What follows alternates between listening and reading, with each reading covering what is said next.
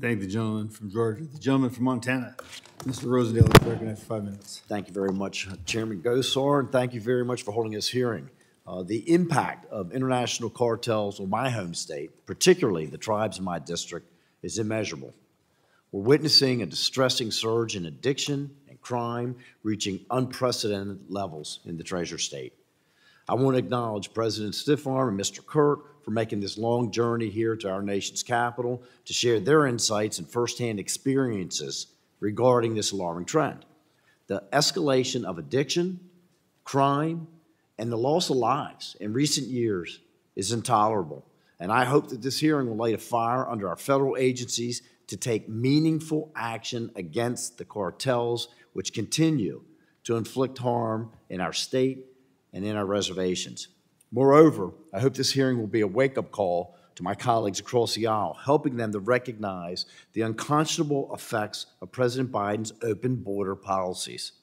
These policies have clearly not only impacted border communities, but are felt across the entire nation.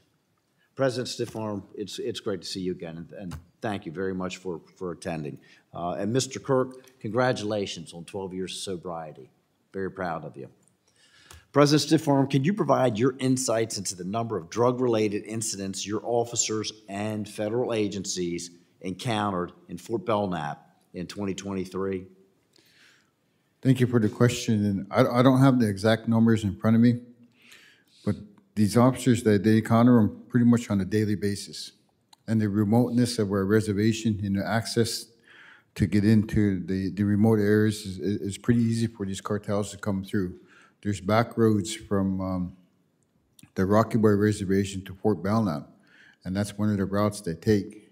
And that's why I'm so disappointed in the FBI and the Border Patrol for not assisting the tribes and trying to combat this drug issues that we have. And more importantly, one of the issues that we really address is we don't have criminal jurisdiction over any of these people that bring in these drugs, over non-members.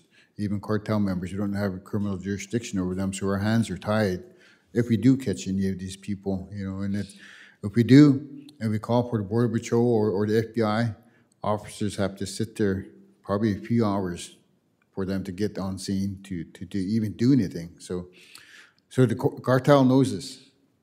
That's why they come here. That's why they come to our homes. If you don't have those numbers, do you have any kind of estimate on what type of increase that you have seen on this type of activity over the last couple, 3 years? Well, the increase is mostly in fentanyl. Mm-hmm. And we had methamphetamine there for quite a while, and then they're bringing in fentanyl, which is a lot more easier and a lot more expensive. Like Councilman Kirk said, down in the southern border, it's pennies on a dollar, but you get up into Montana, it's $100 a pill sometimes, for these people to get. But they bring it in for the money. They bring it in because they can hide in.